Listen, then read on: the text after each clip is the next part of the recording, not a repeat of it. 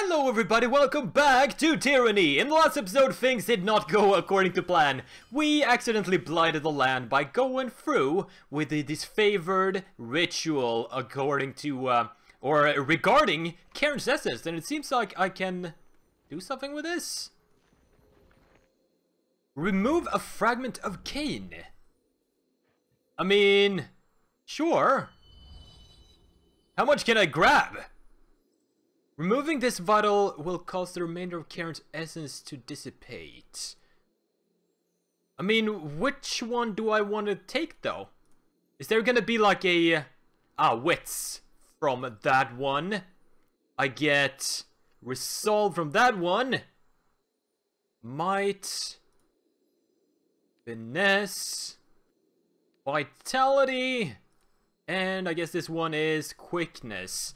What do I want to pick up? Am I gonna get the buff on Kart? Is the question here. I mean, I could always go with more wits. Which one was wits? There we go. Take head fragment. Alright then. That was kind of anticlimactic. But also, there appears to be stuff to loot here. Probably leftovers from the battle. Let's put that on as well. And I think we're done here. We should go back to Graven Ash to report in. I swapped Eb back in because Kills and Shadows wasn't really working out. It was a big mistake to bring her to the Stonestalker tribe lands. Gotta say, only pretty much earned fear from her, not much loyalty. But it was worth a shot. And we have something to talk about with Barrick. What's up? It is rare enough that anyone has the opportunity to proclaim an edict, much less break one. How are you holding up, Fatebinder? The Arcana can seem overwhelming at times, but I think I have the fortitude to maintain. I'm glad to hear it. Since you seem more comfortable with magic than I had credited, I'll try not to worry myself over your well-being. Just thought I'd check in. What can I do for you? Alright. By the way, a small tidbit. I did some talking with Barrick off camera, as well as a verse. And it turns out they're actually half siblings. There's a twist for ya. But they kind of still hate each other. Alright, Graven Ash. Fatebinder. I felt something indescribable pass through me just before your arrival. Emotions of great rage and pain, followed by a moment of lingering sorrow. I suspected something has been lost, and Tyranny herself strains at the absence. I understand that both of the spires jutting up from the ruins of Azure are now under your control. It would seem that impossible feats are no mystery to the likes of you. Impressive for Tuna's minion. Do not allow yourself to be swept up by the esteem and glory of this achievement. Were you a soldier of mine, I would temper your pride with modesty.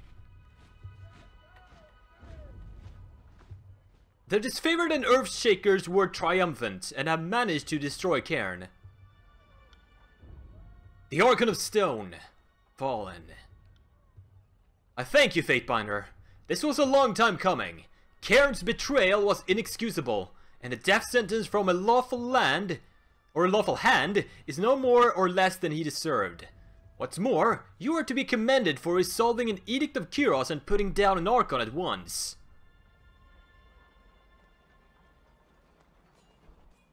On to the next order of business. What happens to the Scarlet Chorus from here? The crops grown for our enemies will have withered on the vine.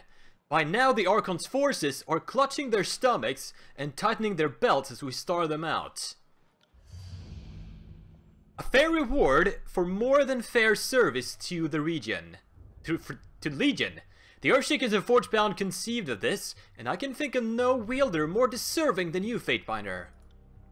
Oh! Hello! Fatebinder! No time for pleasantries or ceremony. Your spire is under attack! The Scarlet Chorus have ramped up their offensive, and they mean to topple your stronghold, with you atop it if need be.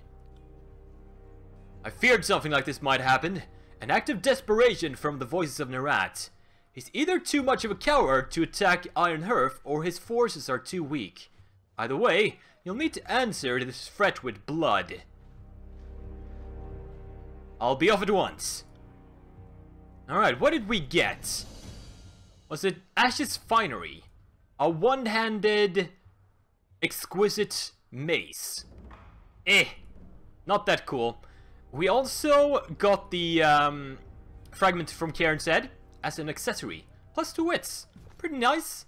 Pretty nice. Alright, let's finish things with the voices of the rat. Which stronghold is he at? The main one? Vending as well. Figures. But luckily we have the teleporter, so we should be able to just teleport to the top from the nearest spire, which should be Ocean Spire, right? Yay. To the mountain spire. And zap! Greetings, Fatebinder. No, not greetings. Greeting. That's fine, Irenaeus. Don't mind your grammar at all. Our oath-bound scouts alerted us to a chorus assault on your spire, and Lord Ash insisted we send aid at once. I've assembled The massive sculpture rumbles, shaking the masonry of the spire and sending her off balance. Wait, are you gonna topple my spire? That would be super rude. You what?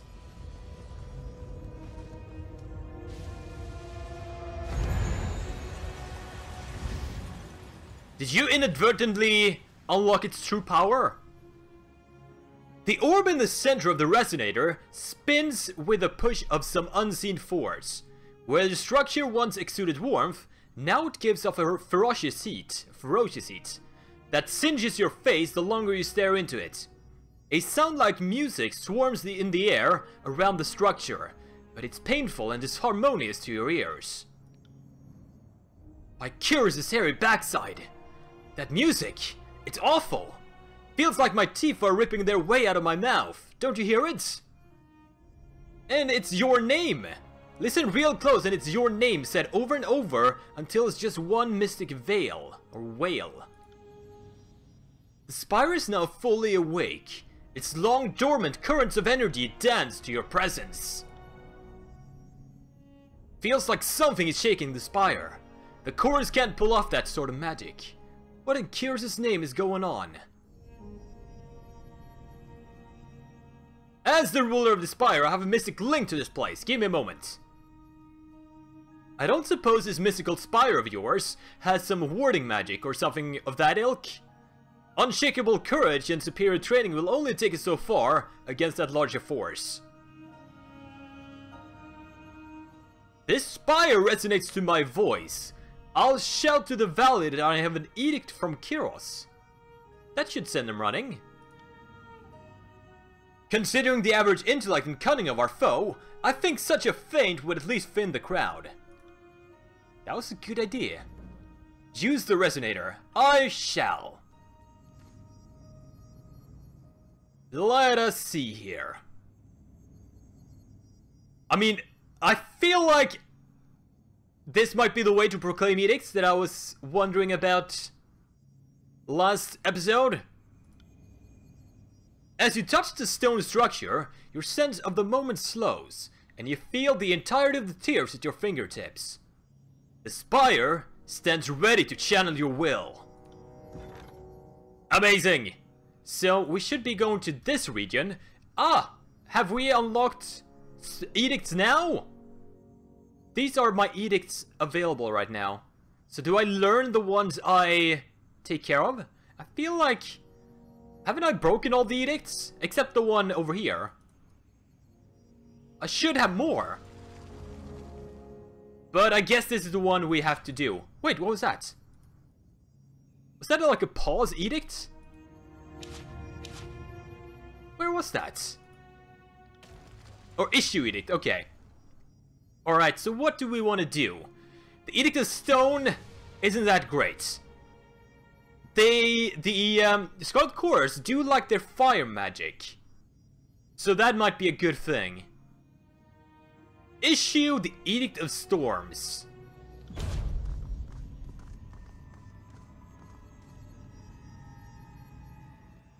Take this, Scarlet Chorus. You messed with the wrong Fatebinder.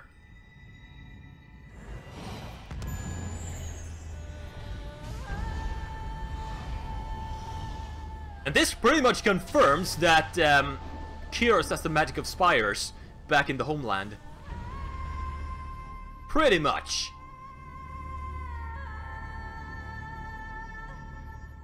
But she also, or they, I don't know the gender of them, are also immortal. Which, I mean, let's be honest, I want immortality, why not?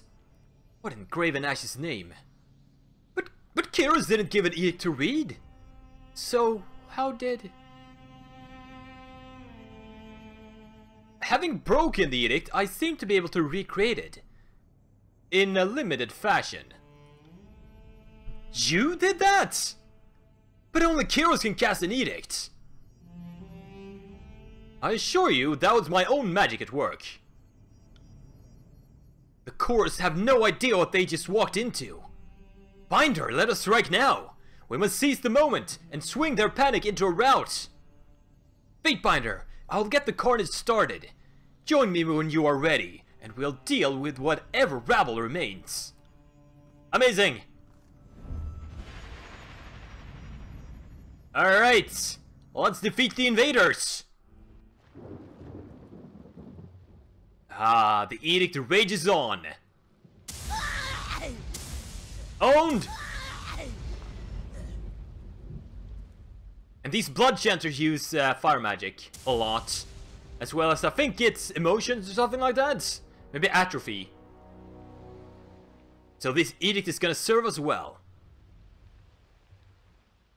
What foul tricks are you playing such that the weather comes to your aid? I should thank you for separating the wheat from the chaff. The sight of seeing dozens struck dead by lightning made a good show to startle the dead weights.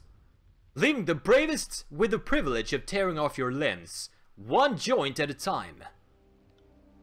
She turns to her soldiers and lets out a primal howl, her warriors echoing the battle cry in dissonant tones. Oh, if I had better reputation, I might have been able to, like, sway them. Fools! Did you not hear me proclaim that edict? Either I cast that edict by myself, or did so with the Overlord's blessing. Think that through very carefully.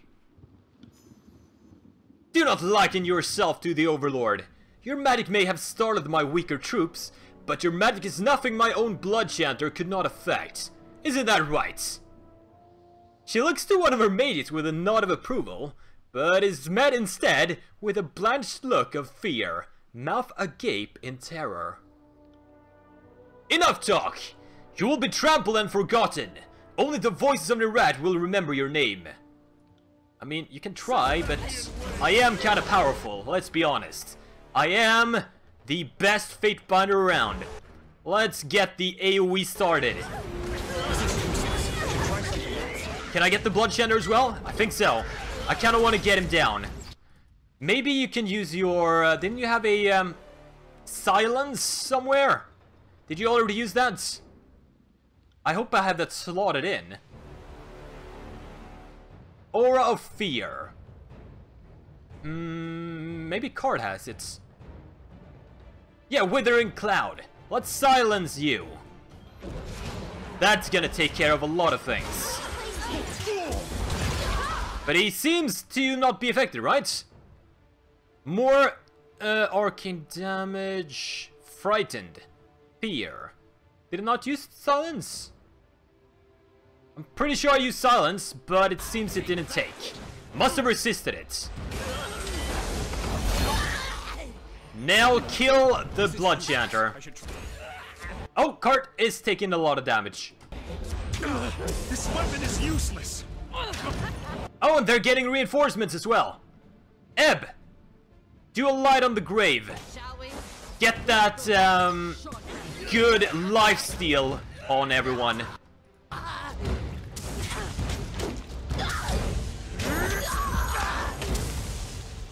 I think that's the one, right? Or is it this one? No, it is this one. All enemy or party attacks will transfer health from enemies. It's a good one, a real good one.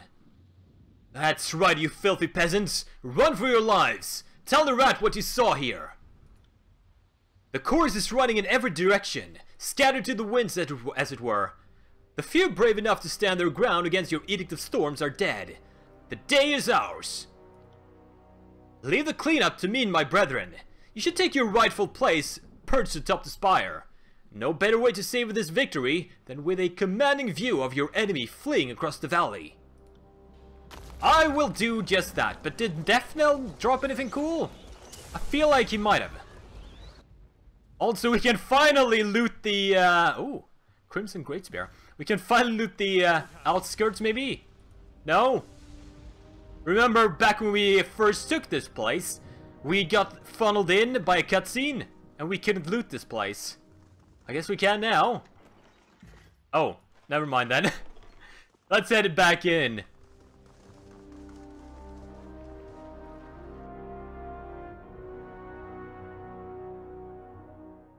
Shocked and demoralized by your display of power and the ease with which you dispatched the leader, the Scarlet Chorus fighters lost their nerve and scattered in defeat. The survivors carry with them fearful murmurs of the powerful Archon Kart, a being of enormous might who can cast an edict with the same authority as the Overlord. Wait, is this like the ending? Confusion sets in across the realm. Amid the whispers and misinformation, one fact remains consistent. The Overlord's power has been challenged. You safely assume that such rumors are making their way back to Kyros. The high winds of your edict sweep the air, dashing debris across your spire. Torrential rain falls, hitting hard enough to bruise bare skin. Lightning strikes the ground, endangering anyone out in the open. It isn't long before the storm begins to wane, slowly falling from a gale to a light rainstorm, and after a few days it becomes a simple breeze.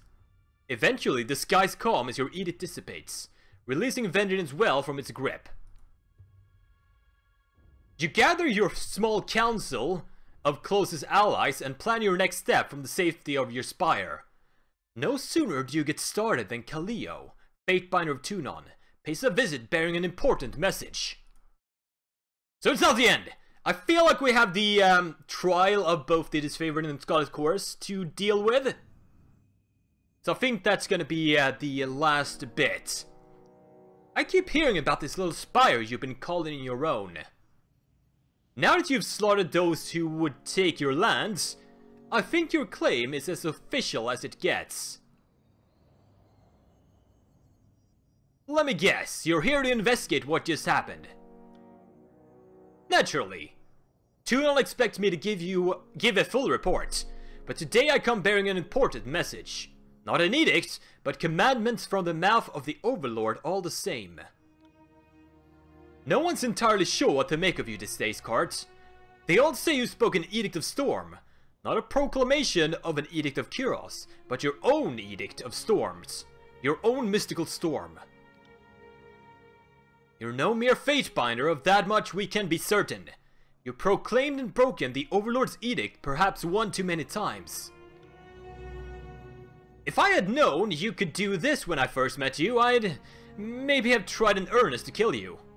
I hope for the sake of Tyranny that the right person has inherited this gift. I don't know what to make of you, Fatebinder. Proclaiming and breaking the Overlord's magic, claiming these awful towers. It should come as no surprise that an edict is within your grasp, but I still find room for surprise. You're powerful in ways that gang bosses and mages aren't. You commanded this place to do your bidding, and unleash something incredible on the world. That isn't the work of a Fatebinder. If anything, it's the work of an Archon. Beastwoman will follow Alpha from here to ends of Tierlands and further still. We'll prowl deep into Cold North, hunting armies of Kyros at Alpha's side. Together, Shadowhunter and Alpha will slaughter whole of Prima's tribe. I don't have any idea how you're able to do this, but it isn't power that any scholar can wield. This is something else. You're not just some ambitious hedge mage who learned it out of a book. You're more like an Archon, where it just comes naturally. I always knew you'd be a delightful bit of trouble, but I didn't think you had a touch of the Overlord's power in you. Why didn't you tell me? You've known me a long time. My greatness shouldn't be a surprise. I mean, that seems kind of too, proud. I genuinely didn't know I had it in me. You didn't know if it would work, and you decided to play with the arcane equivalent of a mounting tipping over. My confidence in you swells, Fatebinder. Thank you, Siren.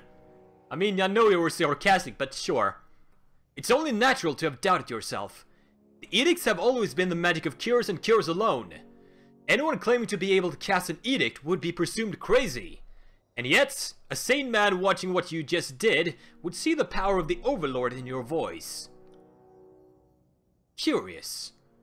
Suppose you have no reason to play the fool. I'll say that however it is you came into this power, know that you've drawn the attention of the Overlord. So, congratulations, I think? I come bearing orders directly from the Overlord. Kyros has decreed two things. First, the Overlord has demanded that one and only one Archon is fit to rule the tiers. To that end, the Archons are to settle through death and dominance who is the one Archon fit to inherit the tiers. So I was just given permission to kill or subjugate the Archons? Oh, it gets better than that.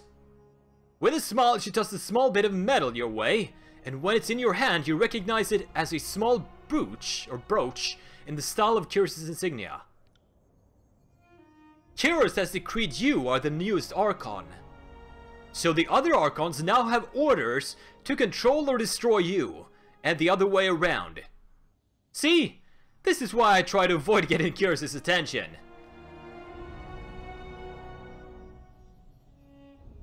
And what if we don't fight?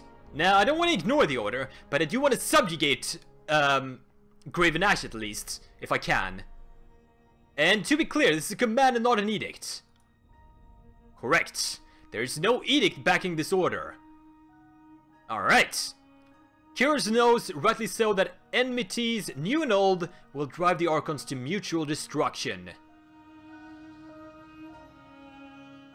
I have a close alliance with Graven Ash. What about the court, actually? What do Tunon and Bled and Mark think of this? As per usual, Tunon has the emotional range of Pumice, but Bled and Mark seems almost giddy. Alright.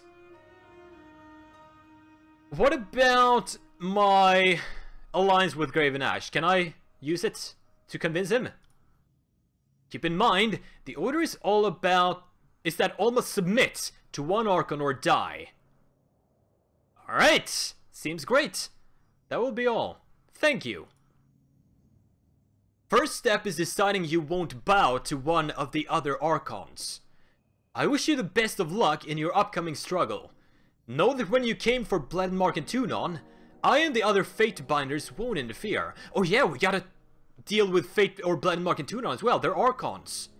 I totally forgot about that. Let's get one thing clear.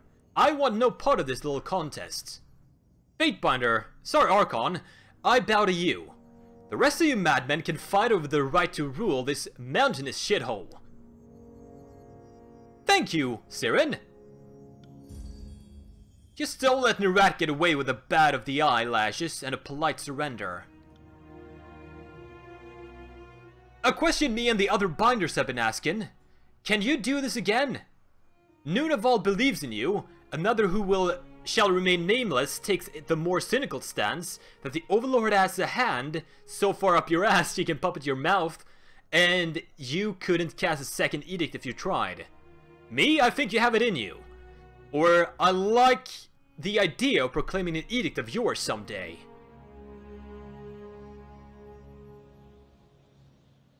I have something in mind for the voices of Nerat. Oh, the tiers are about to get a lot more interesting with that attitude. I can taste their lamentations already. When you rule Tyranny, look me up. If you're successful, I know I'll be in need of a new Archon to serve. I know I'm mostly sober, but just so we're clear, you did just issue an edict, right? First you cast an edict, then this full-on war of Archons. This whole chapter of the Chronicle it's reading like fiction. So Kyros has ordered all the Archons to fight it out, until only the strongest remain. I think we can now safely say that the Scarlet Core's philosophy has been vindicated. I mean, that's true actually. A rumbling mutter stirs from under Barrick's helmet, devoid of any cogent words. Alpha birthed own words of power like humans prima called Kyros. Is better mystic than broodmothers to kill in shadows. Then Stonestalker's 100 blood. Then Beastwoman Archon slaughtered by Markin's shadows. Kills in shadows, New Alpha was most powerful human in whole of Tears lands. Knows what's not wrong. One last thing. All this talk of you being a second coming of the Overlord, and I almost forgot my duties. This is a court summons from Blood and Mark, Tunal's assassin. I suggest you read it carefully as part of your preparations. Your survival may depend on it. Good luck, Archon. Jesus! Whew. Cacophony is unlocked. That's where the voices are holed up. Fatebinder! Archon! The Great Jailer has pulled his troop back to Iron Hearth. Soon we make our final push into the Stone Sea and the heart of Scarlet Core's power. The voices of Nerad is weak, and the path to Cacophony is clear. The Archon is also aware of what happened at Vendrian's Well. I'm sure he wants to discuss the matter in person. I'll head over there straight away.